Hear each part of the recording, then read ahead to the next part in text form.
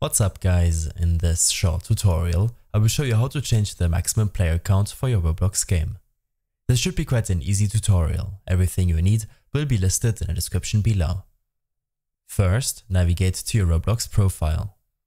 Here select Creations and click on the creation which you want to edit. For your creation, click on the burger menu on the top right and select Edit. This will open up Roblox Studio and it will load up your creation. After a second of loading, navigate to the Home tab and here select Game Settings. On this window, navigate to Places. Here you can preview the place version, the maximum player count and this burger menu for each. Select the menu and under Edit, you will be able to change the maximum player count.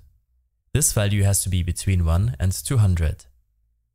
Below, you can change the server fill option from Optimized, which will optimize your place for the best social gameplay experience, to Maximum, which will fill up one space rather than all at the same time.